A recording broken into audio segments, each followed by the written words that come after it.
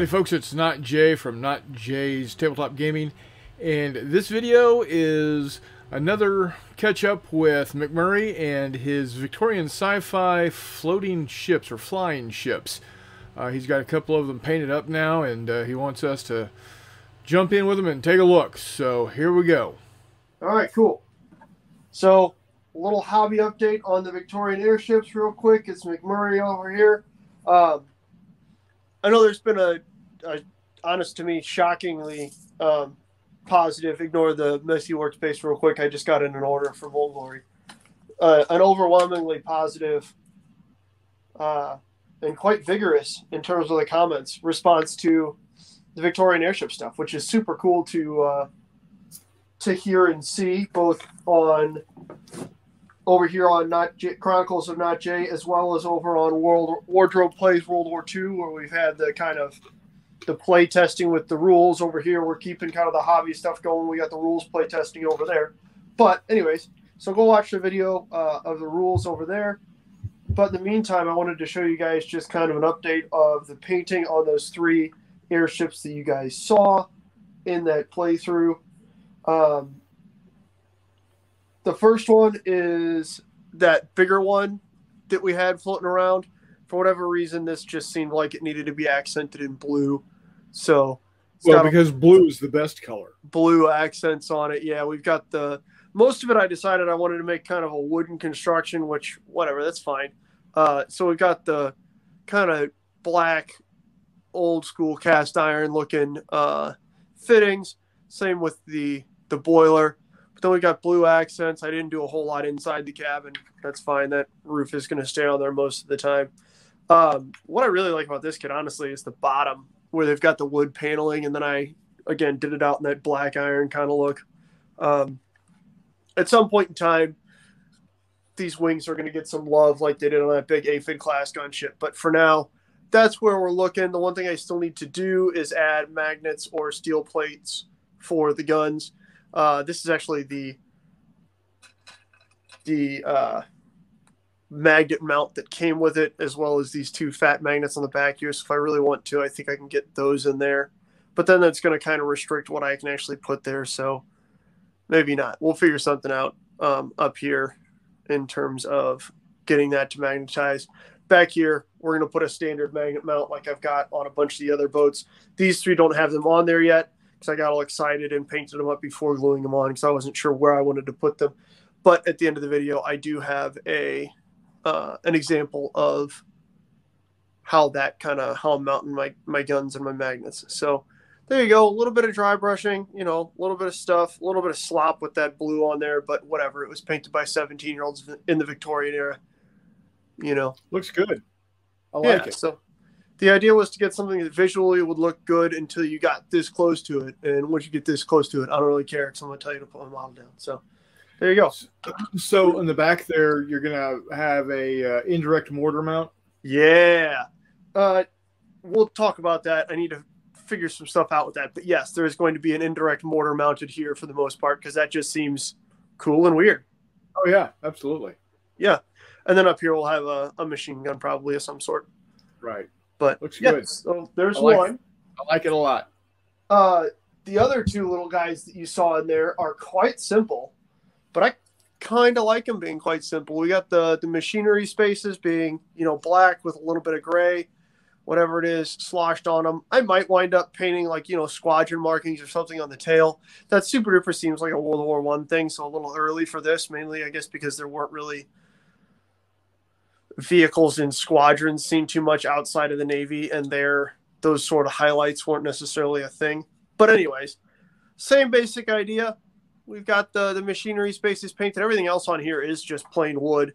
I'll probably wind up hitting the rails a darker color just for, again, the kind of shiggle factor. I might wind up putting some paint onto these couple rivets that are in here. We'll kind of figure that out, play it by ear, see how it goes. But honestly, the simple thing kind of works. I enjoy how these look simply. I really caked the muck on the main deck, so it looks like they're traveled a bunch. These are your day-to-day patrol whatever airships. So I wanted them to look a little on the dirtier side than maybe that big guy. And I think that came out okay. Again, these do not have the magnets on them yet. I'm still working on if I want to put just one magnet in the front or a magnet in the front and then one in the middle. So again, that's just how stuff's going to have to get figured out. I'm not sure yet. We'll see on those. I think what I'm going to wind up doing, though, is just spraying those strike plates like a gray color and then gluing them on so that it looks like they're just, the hard points for mounting weapons like was being built all the time. Then you can put whatever needs to be put on there. Exactly. Or not put anything on there. It's dependent on the mission. Yep, exactly. So there's those other two. Again, the idea is that these are really simple. These aren't necessarily going to be the eye grabbers in a game. I figured the larger / more complex or flagship-esque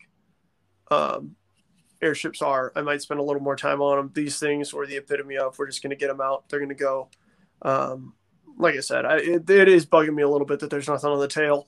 But aside from the railings, and then I do need to figure out some way to set them apart. So that's where I'm probably going to have some markings on the tail of some sort, whether that's just stripes or what.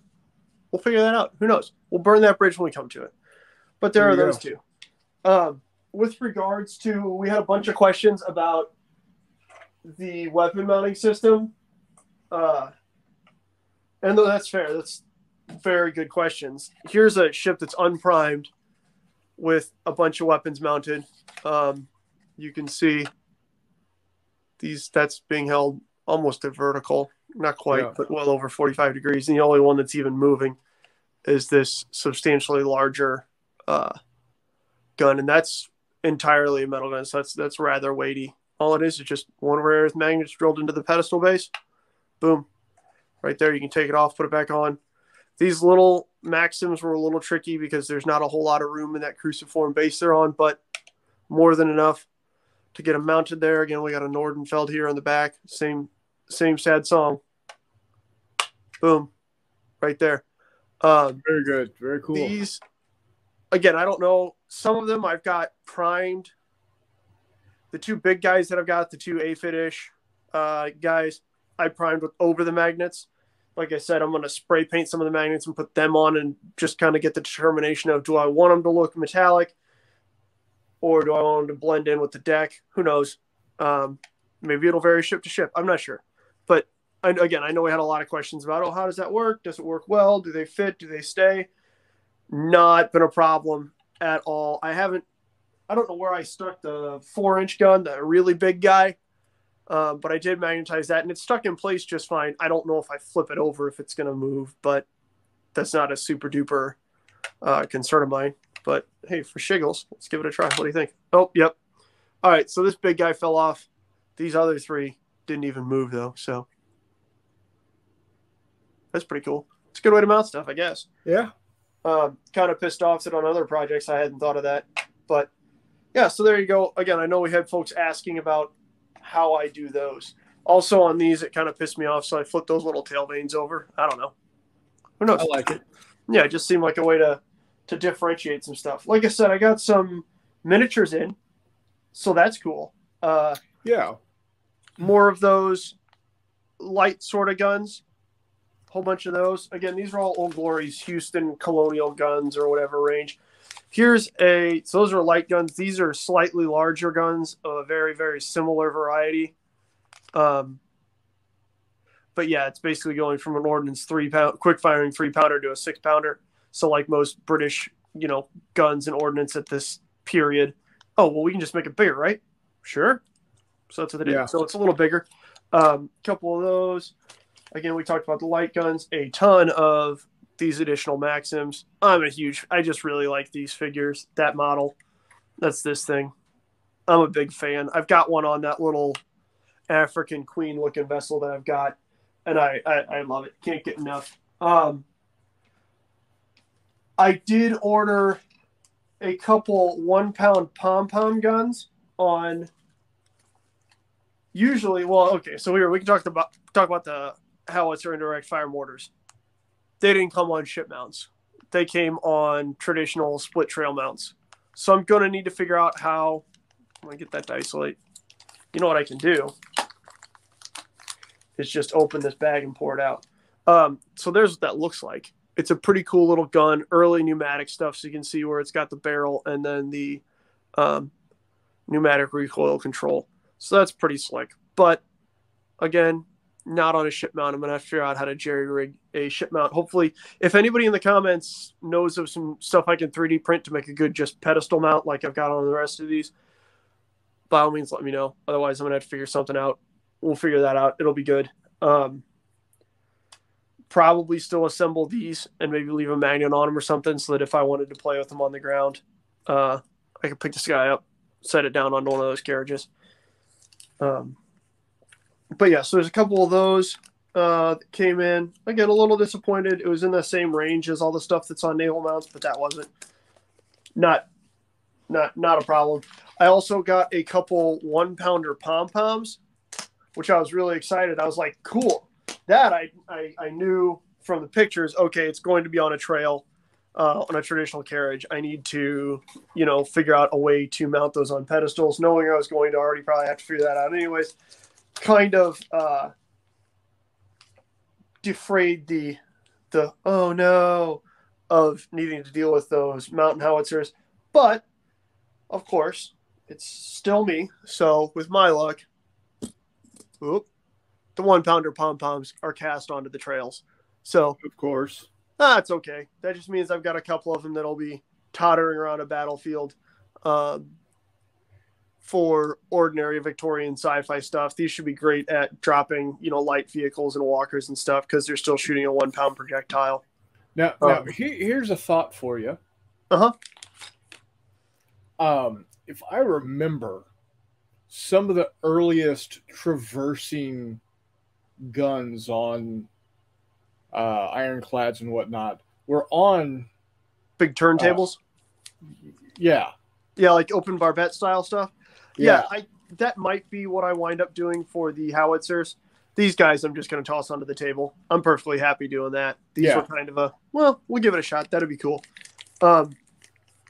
Yes, I have thought about that with some of these guys. Actually, some of the brigade models, ironclad or Victorian airships that I have, some of the biggest ones have great big open barbettes. So that's certainly a possibility and something that I've looked into. Here's another cool kind of weird thing that I've got. Specifically, I ordered these to go on the back of the back mounts right here on these two vessels. But they are Colt 1895, potato diggers, right? Oh, yeah. So big, wild, heavy machine guns. They come on a tripod base. I'm going to have to figure out a different way to mount these. They're probably going to wind up going onto a washer or something that then has a magnet sitting on the top of. Because these I really want to make. They're a little too big to just put on one of those 3/4 inch guys. As you can see, that's a bit of a long trail on that tripod. right. But that's what that'll look like when it's completed. And then the crew is pretty cool. It's a seated crewman to sit on this little guy and just. So I figured that as a heavy machine gun would be a pretty cool kind of stern chaser for this guy, given that otherwise you've got this wide open stern that's undefended. It seems like, that's definitely a place to put a stern gun. This is the nominally U.S. Navy, so frigates, baby. Additionally, another cool thing, in that pack were two of those 1895s, but then also this wild thing. It's a dynamite gun, right? So the U.S. experimented with a couple kind of shore bombardment-esque. Well, they were relegated to shore bombardment. The U.S. had a dynamite cruiser called the USS Vesuvius that I've been trying to find a model of for a long time. It basically had two fixed tubes in the bow that fired great big quantities of dynamite. The issue is the nitroglycerin and early dynamite was relatively volatile, we'll say. So trying to shoot it with gunpowder, that sort of jarring effect would probably blow it up in the breech. So they used compressed air to pneumatically fire some absurd amount of dynamite, which had the drawback of being relatively short range, but the huge advantages of massive firepower, like high explosive firepower, and being pretty damn quiet. But anyways, same sort of idea, but on the ground. Obviously didn't pan out past the Spanish-American War, but still super cool, super weird. Good stuff for a ground-based weapon in this period, especially as we get into, well, it's supposed to be the weird stuff. So there you go. There you can see the size of the wheel that'll be on there. And so those are pretty slick. The artillery crews that come with those are, like I said, U.S. Spanish-American War artillery crews. They've got the slouch hats and stuff, which is just too cool. I think that's going to be just the aesthetic for most of these guys.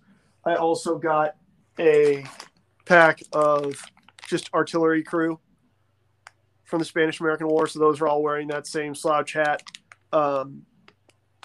sort of thing along with the boots. That should be really cool. That should provide me, there's 30 guys in here. I think that should get pretty darn close. If I include the couple spare guys I'll have out of the crews for this dynamite gun and 218 95s, should be enough to crew both of these and then that big monitor. So that should be fun. I don't know what I'm going to use for marine style stuff, but we'll burn that bridge when we come to it. I got another pack of British guys. This is a really cool one. I think this is from the Boer War pack that they make, but it's infantry command. So basically half of them have pistols and half of them have rifles. And they're all various command roles. They work really well for airship-based stuff because it's just weird. I don't know. But a lot of dynamic poses, cool stuff. There you go. You can see one of the higher command figures right there in the front. He's got his helmet under his arm. He's doing some higher command type stuff, but good pack. From there, last but not least, we got some kind of just weird stuff, some pulpy stuff. Because like I said, at some point in time, I've got a bunch of Boer figures. There's just going to be a faction that's probably just angry dudes, angry people, right? So you got some Boer figures that are just civilian-looking guys. And then naturally you need merchant marine guys to go along with that. So these are just some unarmed guys, as well as a captain figure that very likely looks familiar from that video over on Wardrobe Plays World War II's channel. He was piloting the big airship. But these are unarmed. I'll actually have these same models armed. So that'll also be cool for smaller fistful-led battles or games where you've got just random citizens wandering around and then all of a sudden, whoop, nope. These four guys, all of a sudden, we have another player. Boom, they're in the game, they're armed. But anyways, cool, just kind of merchant sailors. Good stuff. Going to be quick to paint up, easy to paint up, not a problem. And then these guys I took a bit of a gamble on. There's no picture, which, whatever, not a big deal. Again, Old Glory's dealing with some website issues. They're on a temporary website, not the one that they prefer. But anyways, so these are the Amazon steamer crew. They are some angry-looking dudes. They've all got rifles. Most of them have machetes as well. Again, those civilian guys are going to need... If those guys don't look sky piratey, I don't know what we're looking for. But, again, just a random pack. Pretty fun. Simple good stuff. A lot of guns. A lot of drilling and magnetizing to do, but that's okay. We're getting through this pretty quick. It's going good. I'm going to prime up probably these U.S. vessels. Going to do those in a pretty cool camo or tan with white deck houses and stuff, kind of the opposite of the Great White Fleet. But these are more built in that, again, steamship sort of style. So that's probably how that's going to work. That I'm going to do it with, a wide underbelly and everything, and then everything on top is going to be tan. Probably not, but who knows? We're probably going to do the steamship vibe. But anyways, that's kind of the hobby update. Again, we've got a number of painted airships. We painted up everything that we used in that game over on Wardrobe Place World War II. There are all of those. Those are fun. Those are delightful. Those were quick and fun to paint. And we're going to be rapidly moving on. That's 4 out of, I think, 11 that are painted now, counting that big aphid. So nice. So, yeah. You're hoping to have all this ready to go for March to Victory? Yes. I don't know how big the table sizes will be, which will probably determine the number of boats that we get onto the number of airships we get onto the table. Wardrobe and I realized rather quickly that with 3, we could probably maybe double that on a 4x6. But then, especially once we got larger airships like this onto the table, the biggest airship we used was this thing, which is about the same size. Yeah. But then those guys from Crossover Miniatures, those are big. Those are big. Right. Those are definitely Royal Navy. Hey, we're here. Sort of things. Right. And with the slightly smaller versions of those still on their way from Ironclad Miniatures, God, I hope those get here soon. Those are somewhere in the maelstrom of international shipping. We could really, actually, I forgot about those 2 from Ironclads. That might put us up to 13. Those are smaller. Like I said, those are only 8 inches long, but they are in that same style. You know, it could be interesting. We'll see how it works. Still want to have enough room to maneuver and then have random effects coming through. So, like I said, we'll see. I don't know how many airships we'll have on the table, but as of right now, we certainly have enough to support. I certainly have enough to support the 4 airships that I have painted easily, and there are more being painted every day. So, yes, we should have a pretty good showing at March to Victory for anyone who wants to jump in and play. Outstanding. Maybe we'll even get a couple of these guys prepped up into gun platforms or something like that. Yeah. With stuff hanging hot air balloon. Yeah. Whether that's, you know, just what I was thinking was just a hot air balloon with then, you know, this thing or something else. That's kind of absurd looking. Probably one of these hanging underneath it. Yeah. With just enough room on a platform for 3-4 guys. That'd be cool. Yeah, right. Exactly. So, like I said, we'll have to see if it gets ridiculous enough that I want to put like 4 of these supporting the corners of a platform. Whatever, we'll figure that out. But in the meantime, I think I want to focus mostly on getting these airships ready to rock. Right. And in fighting shape. I have all the guns that I need now for that. All the guns that I need now are here. Once I get them all magnetized, I'm going to take them downstairs, put them on a piece of flat stock that I've got, and just spray them all with gray. I think all the guns are going to be virtually the same. With them being modular on the ships, I don't want to paint them specific to factions, because then if I wind up, oh no, I want to put it on this, that's going to look real dumb. Real dumb. Yeah. So stuff like the Nordenfeld, there's a couple of these. The Maxims, I might wind up putting, you know, brass cooling shrouds on these, something like that. That always looked cool. That's what I did on that smaller little traditional boat that I have. But we'll see. The naval guns themselves are probably all going to be just a battleship gray color. As well as, I'll probably prime them all that so that the pedestals will be that same color. But right. Yep. So that's where we're at right now, man. It's exciting. Stuff's coming in. Stuff is coming in notably with enough time to actually get it ready, which is the nice part. Yeah, there have been so many times where I have been working on a project for a convention, and I'm literally finishing it up the morning the convention is supposed to start. Yeah, you know, you're praying that whole week that it's going to get in, and then it does. So like I said, I've got more than enough stuff currently to easily run that. I put in an order to North Star today. Just if it comes in, cool. We'll have some extra cool character figures. If not, that's fine. We'll have it for the next go around. What I'm trying to do is get as many of these done as I can, so that when my Ironclad miniatures order comes in, I can just immediately jump into that with a clear slate, get those 2 smaller airships primed up, because those should be really cool to play with. And then there's some miniatures coming from them that I will show you guys when they come in that I think are going to be really, really fun, specifically for the airship stuff. So, yeah. Outstanding. Yeah. Any questions? Anything you want to see again or closer up? Anything like that? No, everything's looking good. I can't wait to actually see them in person. I'm sure I'll see them before March to Victory in person, but absolutely. It's yeah, if you're going to be in town next weekend, I'll bring over to Todd's. Yeah, outstanding.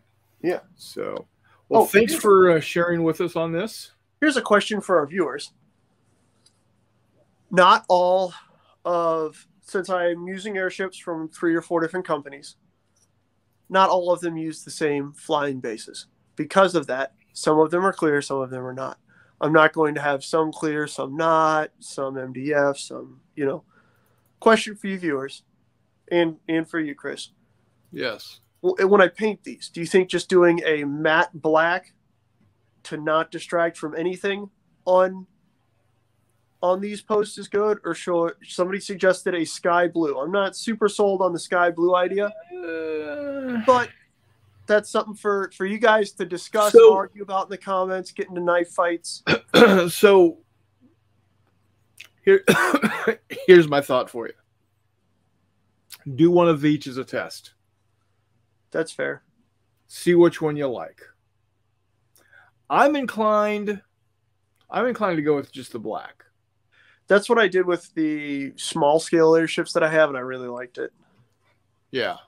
If it's black and it's matte enough, I'm going to build up the base. The bases aren't just going to be matte black. The bases are going to be, textured, and they'll have those. I'm still deciding if I want to do like the red Mars type thing or what, but they will certainly be textured. It's the posts that I'm wondering / curious about, because if they're black, really the only parts that you see are down here once you've got the ship on them.